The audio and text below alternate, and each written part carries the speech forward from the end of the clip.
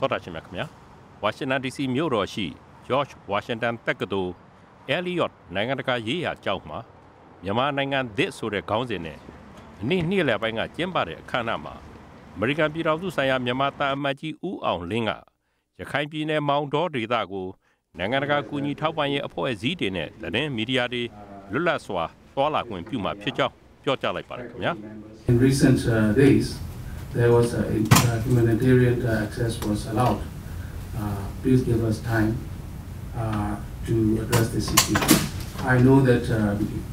media is also very much interested to go along with them. လက်တလောမှာလူသားချင်းစာနာမှုအကူအညီတွေကိုခွင့်ပြုနေပါပြီ။သတင်းမီဒီယာတွေအဲ့ဒီဒေတာသွားကျင်နေဆိုတာလည်းသိပါတယ်။မကြခင်အချိန်ကြရောက်လာမှာပါ။သက်ဆိုင်ရာတွေအတွက်အခြေအနေတွေကထိလွယ်ရှလွယ်ဖြစ်နေပြီးနည်းနည်းလွန်းတဲ့အတွက်မိမိတို့ကိုအချိန်ပေးပါလို့ပြောကြားခဲ့တာပါ။ဒါအပြင်တာမတ်ကြီးကရခိုင်ပြည်နယ်ကအခြေအနေကိုကဘာကအထူးစိတ်ဝင်စားစောင့်ကြည့်နေကြတာကိုမိမိတို့နားလည်သိရှိကြောင်းလည်းပြောပါတယ်။ For this reason, we have invited the former Secretary General of the United Nations, Dr. Kofi Annan, to lead an advisory commission.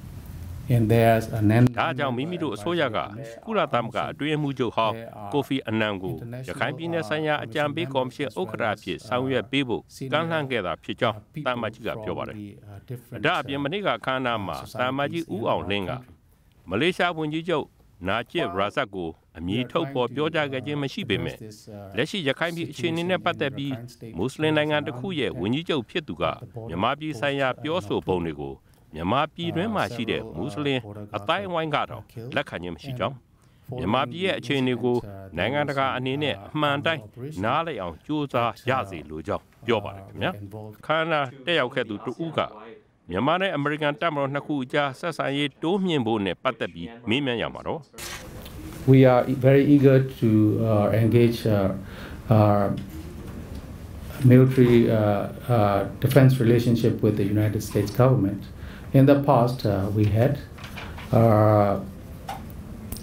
United States have provided အမေရိကန်ပြည်ထောင်စုနဲ့စီးရေးဆိုင်ရာပူးပေါင်းဆောင်ရွက်မှုကိုမိမိတို့မြန်မာအစိုးရကအထူးလိုလားပါကြောင်းတစ်ချိန်ကကွန်မြူနစ်တွေကိုတိုက်ဖြတ်ရမှာအမေရိကန်ကလက်နက်အကူအညီပေးခဲ့ပူကြောင်းဒါပေမဲ့လက်ရှိမှာမြန်မာနိုင်ငံကိုအမေရိကန်ပြည်ထောင်စုကလက်နက်ရောင်းချမှုပိတ်ပင်ထားဆဲဖြစ်ကြောင်းပြောပါတယ်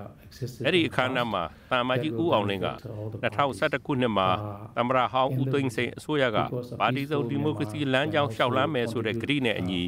ပါတီစုံရွေးကောက်ပွဲတွေကတစ်ဆင့်ဒေါ်အောင်ဆန်းစုကြည်လွှတ်တော်ကိုယ်စားလှယ်ဖြစ်လာပုံ2015ရွေးကောက်ပွဲမှာ NLD ကပြည်လုံးကျော်အနိုင်ရလာပုံ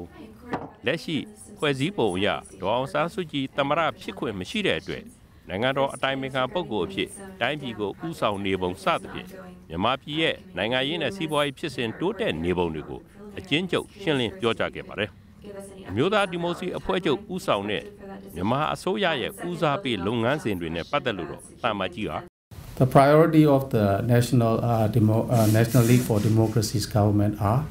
national reconciliation, peace process, and toward the federal union. အမျိုးသားပြန်လည်သင့်မြတ်ရေးငြိမ်းချမ်းရေးလုပ်ငန်းစဉ်ကတစ်ဆင့်ဖက်ဒရယ်ပြည်ထောင်စုတည်ဆောက်ရေးနဲ့မြန်မာပြည်သူတရားလုံးရဲ့လူနေမှုအဆင့်တန်းမြင့်မားရေးပါပဲလို့ပြောဆိုခဲ့ပါတယ်ခင်ဗျာတစ်ဆက်တည်းမှာပဲမြန်မာပြည်ဟာအမေရိကန်နဲ့ဆက်ဆံရေးကိုအထူးတိုးတက်ကောင်းမွန်လို့ကြောင်းပိတ်ဆို့မှုကိုပယ်ဖျက်လိုက်တဲ့အတွက်အမေရိကန်ကုမ္ပဏီတွေလာရောက်မြှုပ်နှံကြပြီးနှစ်နိုင်ငံကုန်သွယ်မှုတိုးတက်လာမယ်လို့ယုံကြည်ကြောင်းပြောပါတယ်မြစ်ဆုံစီမံကိန်းနဲ့ပတ်သက်လို့တော့မြန်မာပြည်သူလူထုကဒီကိစ္စကိုဘယ်လောက်အလေးနဲ့ထားပြီးသူတို့ရင်ထဲမှာဘယ်လိုဆန္ဒတွေရှိသလဲဆိုတာတရုတ်ပြည်ကကောင်းကောင်းနားလည်တယ်လို့မိမိယူဆပါတယ်မြန်မာနိုင်ငံနဲ့တရုတ်နိုင်ငံအကြားဆက်ဆံရေးမှာမြစ်ဆုံစီမံကိန်းကအစိပ်ပိုင်းတစ်ခုမျှဖြစ်ပြီးတခြားအရေးကြီးတဲ့ပူးပေါင်းဆောင်ရွက်မှုတွေအများကြီးရှိပါတယ်လို့အမေရိကန်ပြည်ထောင်စုဆိုင်ရာမြန်မာတာအမတ်ကြီးဦးအောင်လင်းကပြောကြားခဲ့ပါတယ်